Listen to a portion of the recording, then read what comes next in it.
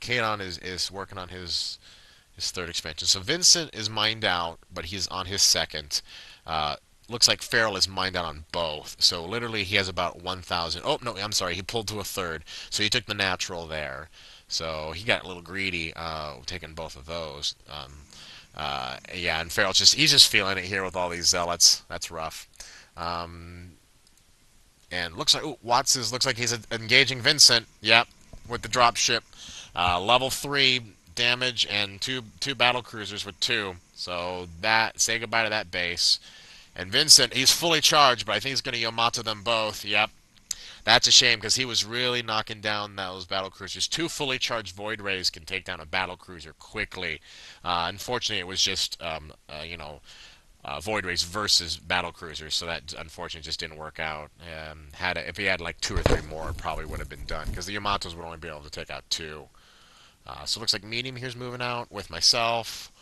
Looks like Farrell wanted to see if he could help his engagement here, but yeah. So Farrell's going to take out my ground forces without too many issues. But the problem is all of these battle cruisers and marines. I think even the Hydras are holding their own a little bit.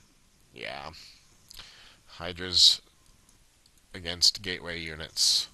So let's see. What's player 8 doing? Player 8's just void raiding over here. And yeah, I think I expanded here to the gold here, but there's so much going on. I think I completely forgot about it. Uh, ooh, battle, battle, battle. Okay, yeah. All right, here we go. Thors just took those guys out.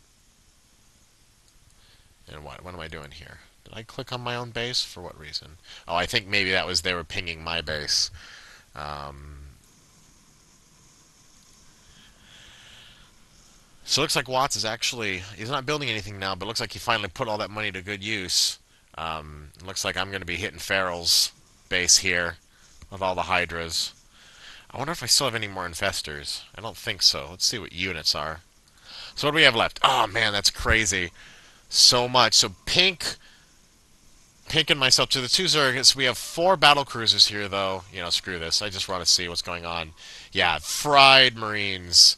But looks like he sent the nuke off. Where's it going? Oh, it looks like I'm getting nuked down here. That's gonna suck. But let's see I want to see what happens over here. Yep. Nuked. Oh well. That's what happens. Um, yeah, these Thors will do something to these battle cruisers. Yep, yep, yep. We got 1 Yamato, though. Yeah, Thors do not care about Yamato. Yeah, that's just... But instead, maybe... Yeah, this is all... Ba-boom, ba-boom, ba-boom! Thor's ready! Yeah, yeah, say goodbye, Hydras. Thor DT cleanup. That was painful. Watts here, I think if he had enough gas and he was funding it right now, he could be looking at like a whole regiment right now of battle cruisers. But instead, looks like Emily's going to be making her push with her massive Broodlord force with Hydras. With fully upgraded, by the way, now 2-3 for Flyer. That's just 26 damage with a Broodling Strike. Um, that is devastating.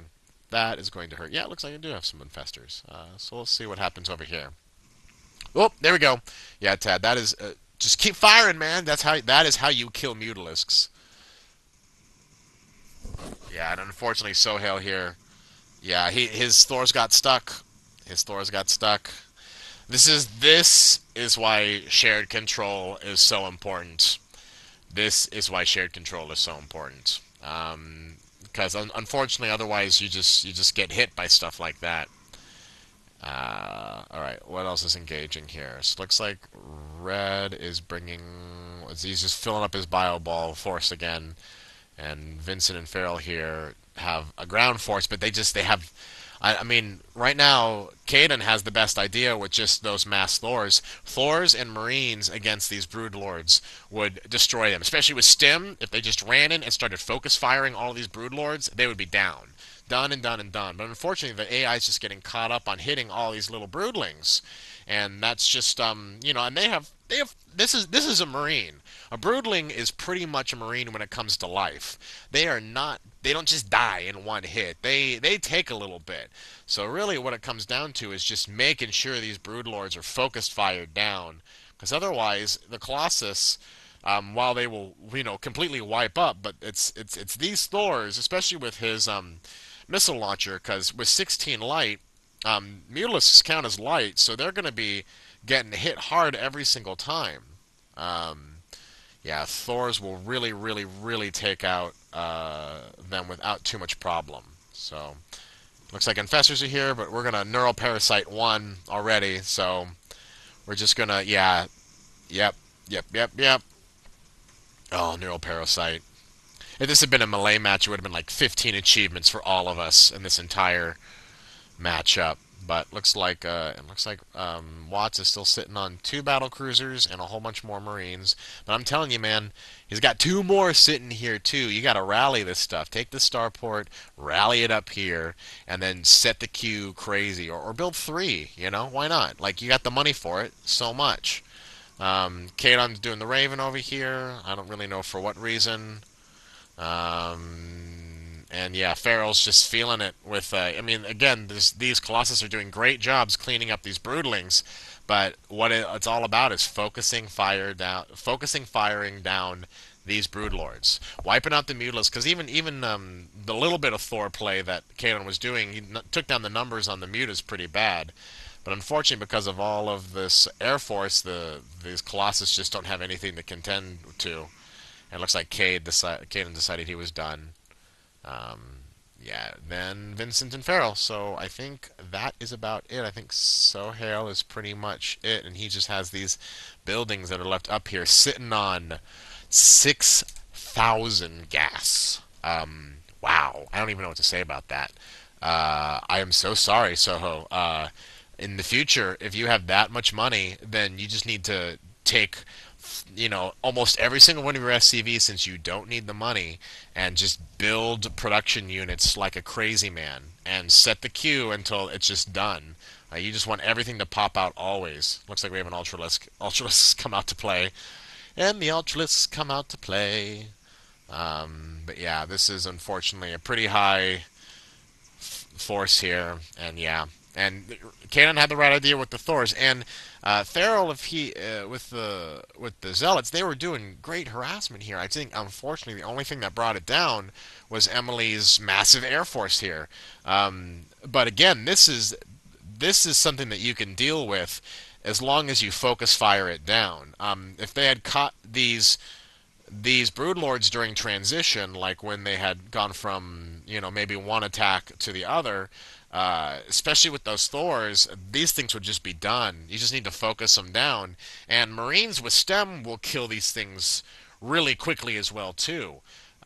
You just need to make sure they're stemmed up with a couple of medevacs, because medevacs they can't attack medevacs. So if you just do the bio ball here, it would really do some damage to it. So anyway, this is a very, very, very long match. So hopefully you stayed with me this long and enjoyed it as much as I did. I frankly, Hydra did very little in this game. It was mostly about Emily's base-breaking brood lords here. That's just what it came down to. So Watts, if he was sitting on so much economy for most of his game, really he just would have benefited from more than 2 starports. Because if he was really going for the BC Marine build, then yeah, he should have had like at least 2 other starports and just rallying them up the whole time. I think he would have seen a lot more battlecruiser play with just some more production in house. Vincent, he was there. He definitely found the right way to help Farrell, because I think him and Farrell probably were like, okay, Zealots, let's do this. Let's make it happen. Let's kick some butt over here with killing the expansions and making them feel the pain with the proxy pylons. It's just, I think again the only problem is that would have been fine, especially against my expansion here, just would have been decimated had it not been for Emily's Air Force. So unfortunately, dealing with Zerg ground and Zerg air, the best thing that you can do is just counter that with Protoss air and Protoss ground. So if say Vincent had gone for the Air Force, like he was doing that though at the beginning, he really had Air Force starting to move up. He had Void Rays. I just don't think the tech switch happened fast enough, and he wasn't able to get out as much to deal with them as quickly as he would have liked. So, but yeah, like even six Void Rays would have made like a mockery of these broodlords, as well as the Mutalisks eventually. So that's rough. This was a great matchup. I think everyone had really good choices. It's just it's what it comes down to in the engagements. Everyone did a great job. So all right, on to the next game.